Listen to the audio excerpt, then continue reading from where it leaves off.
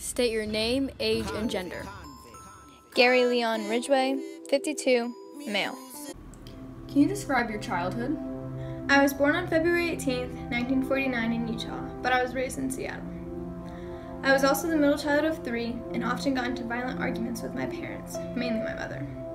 I wet the bed until early teenage years, which earned me more embarrassment from her. I also had conflicting feelings of sexual attraction and anger towards her. My father would often tell me stories of his co-workers engaging in sexual intercourse with corpses. I had an IQ of 82 and had to repeat a grade twice. Did you have any early indicators of a murder, like obsession with starting fires or animal cruelty or wetting the bed at an unacceptable age? I actually wet the bed until early teenage years. What is the highest level of education that you received? My highest level of education was high school. I wasn't very smart, so school was tough for me. Did you graduate high school? Yes, I did graduate from high school. I graduated at the age of 20. Did you go to college? No, I didn't go to college. Instead, after high school, I enlisted in the Navy. Can you give us a description of your work history? I was in the Navy, and then after 4 months, I contracted gonorrhea from prostitutes and was honorably discharged.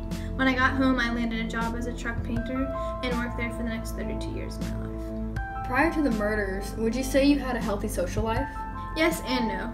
In high school, I had lots of friends and was pretty well liked by everyone. Once I got older and was back from the Navy, I was more kept to myself. My first wife and second wife and I would stay inside the house often. Were you married with children? I was married 3 times and had 1 child named Matthew. I had him when I was married to my second wife. Did you live alone? No, I didn't really ever live alone. When I wasn't married, I had girlfriends, and I obviously had the prostitutes that I killed too. Did you have many friends? I was well liked among my student body when I was in school. Once I got out of school, I kept more to myself. That is until I married my 3rd wife. I took up hobbies like gardening and did lots of yard work. I was also a very religious guy. I would do door-to-door and read people part of the Bible. When before she and I were married, I moved into a new house and didn't really want to go outside. Can you explain to me the first time you killed? Well, my first attempted murder was when I was 16 years old. I found a 6-year-old boy and led him into the woods. There, I threw him on the ground and stabbed him through the ribs into his liver. I didn't get caught for this, though. When I walked away, I said to the boy, I always wondered what it felt like to kill someone. My first murder went something like this.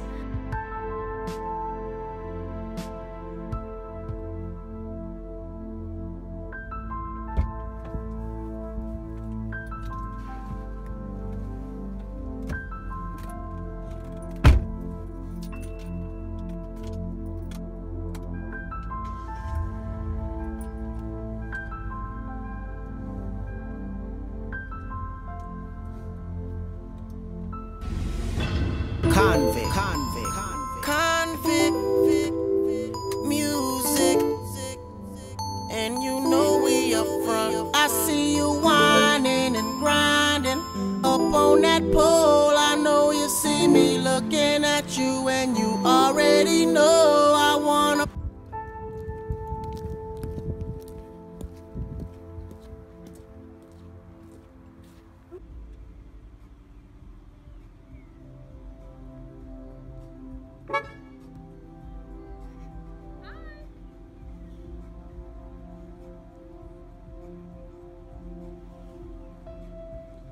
This is my son.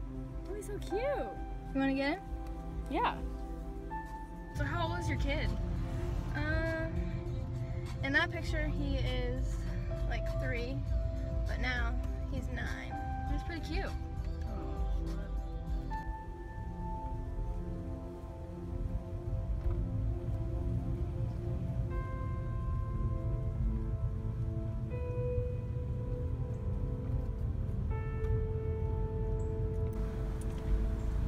So, where are you taking me?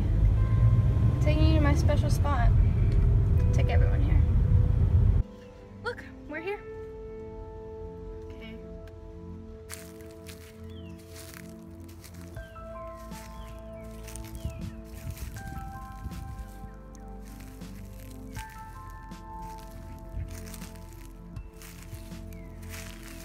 Who were the victims? My victims were primarily young women. I largely targeted prostitutes and runaway teenagers. Why did you select them, and where and how did it happen? I chose victims that were in vulnerable situations, so they would be easy to lure in. Prostitutes are especially calm around strangers, and runaways are alone and afraid in foreign situations. The perfect victims. What was your motivation?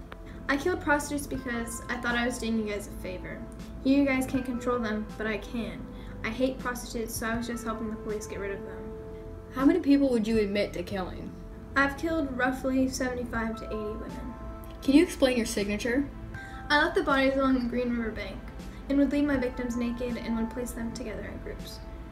Do you know why you needed to do this? The victims that I left naked, which were most of them, I would go back and rape them.